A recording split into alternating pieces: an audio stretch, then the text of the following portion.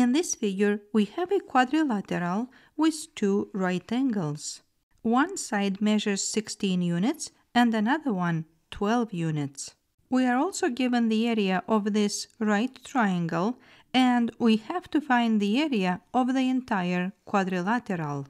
If we could find the area of this triangle, then we would add these areas together and we would get the area of the entire figure.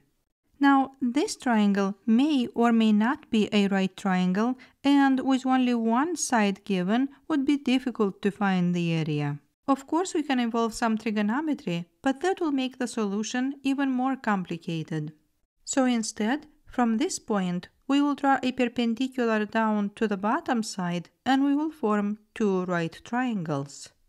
And now, because here we have formed a rectangle and this is the diagonal, then if the area of this triangle is 42 square units, then the area of this triangle is also 42 square units.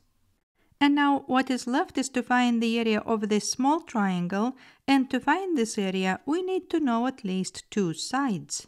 If the bottom side of this quadrilateral is 16 units, then to find the bottom side of this triangle we will subtract 16 minus 12. Then this side is equal to 4. Now, if we look at this blue triangle, we find the area by multiplying the base and the height and then dividing the result by 2. So again, if we multiply the base and the height and we divide it by 2, we get the area. If in this formula we replace A with 42 and B with 12, then we will find the height. So then 12 times h over 2 equals 42. 12 divided by 2 is 6, then 6h equals 42, and if we divide both sides by 6, we will get that the height is 7. So we just found that this side of the quadrilateral is equal to 7. Then the left side of this small triangle is also equal to 7.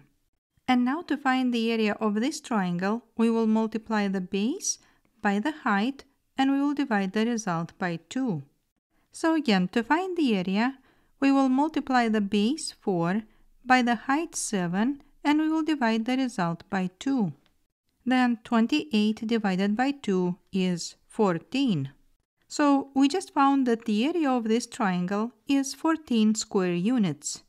And now to find the area of the entire quadrilateral, we will add 42, 42, and 14.